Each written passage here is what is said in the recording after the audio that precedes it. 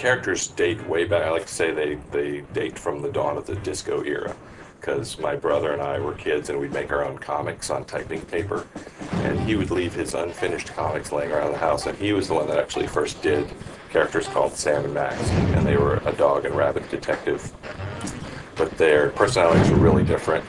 He'd leave his unfinished comics laying around in the family room, and I'd pick them up and I'd kind of secretly finish them in a parody of his style. So they started as a parody of the comics of an 8-year-old, and that's how they started forgetting each other's names and having drawn their thumb on the wrong side of the hand on purpose, and the perspective never made sense. So it's just a way of irritating my brother, which was the dawn of these characters. It was 1978. He wrote me this little document that said, "I don't care about these characters. You can draw them from now on." And he signed it, and I signed it, and our little scrawls are our kids' signatures. And so I've still got that weird little piece of paper, which is, I'm sure, not legally binding, but what the hell. What I do here at Telltale is I create the technology that we use to build the games and that you use to play the games. So all the tools that we use to create every episode of the game, me and my team make, and then the actual program that you run when you're playing the game is also from my team. What's neat about the Telltale engine is it allows us to make really story-based games. That's the guys from Air Force One. Tell them they get the keys back once they say the magic word. Quiet, Max. It's the commissioner.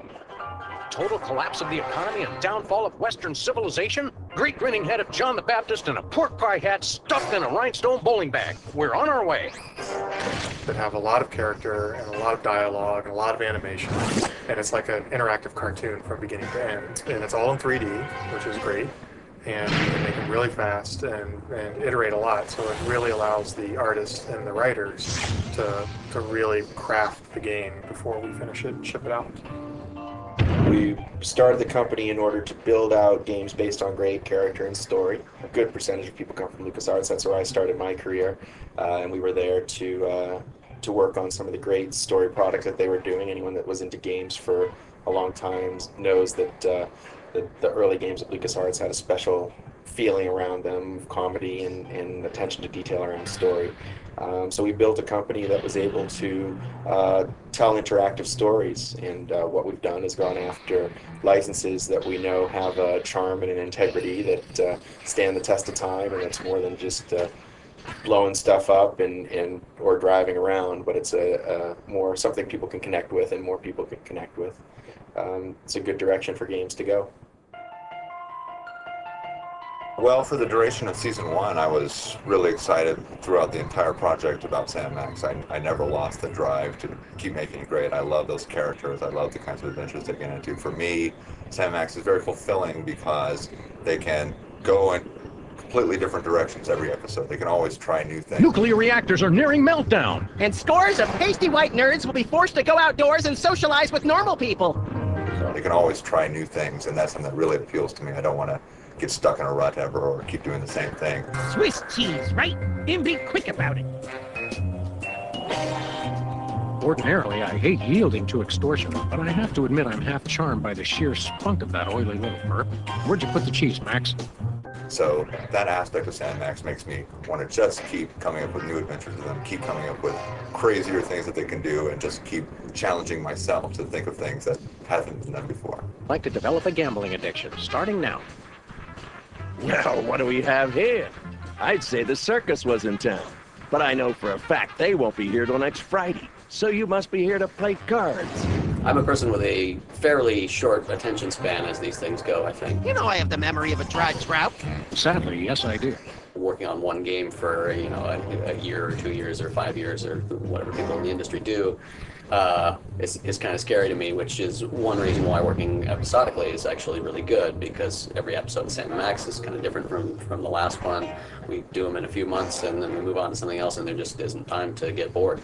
You ever consider that we might be card sharks? Or shark sharks? You know, the kind that eat people for being overconfident? My responsibilities here at Telltale are overseeing the entire art production for Sam and Max, and constantly in discussions and brainstorms and director sessions with the environment artists. I'm pretty much in control of working with Steve Purcell and getting the character concepts going and overseeing the modeling, the animation process for these characters. I work with the designers to kind of mock up a roadmap for the entire game. So with the environment process, I guess it all starts in the designers' heads. So obviously they have certain locations in mind. When they start to design the puzzles, obviously they're going to need certain objects, placement of objects in certain places in the environments. It's a little bit unique here because we kind of have to get things done really quickly. Obviously need a really good concept, think everything through. How much space do Sam and Max need to walk around in this environment? And get that all on the drawing. What usually happens is I'll do a couple drawings, and then Steve's drawings come in a couple days later, and I just throw mine out because they're awesome. Either that, or I'll use what he did, and I'll kind of build off that for what we need. I went through and played the original game. I actually hadn't played it all the way through before, and I knew some of the music. It was written by my old colleague. Originally, they were talking about it being a little bit darker, a little bit skewed for a slightly older audience, and maybe a little bit less cartoonish. So, to me, that translated into a little bit more of a hard jazz score. Fortunately, the scope of the project was large enough that we were able to afford hiring some live players to come in and add their talents to the score. And that, the score is as much, I share the credit for it with them because they brought so much to those sessions. And, it's amazing what 3 guys can do to bring a score like this to life. I'm a little bit torn about what my favorite episodes are.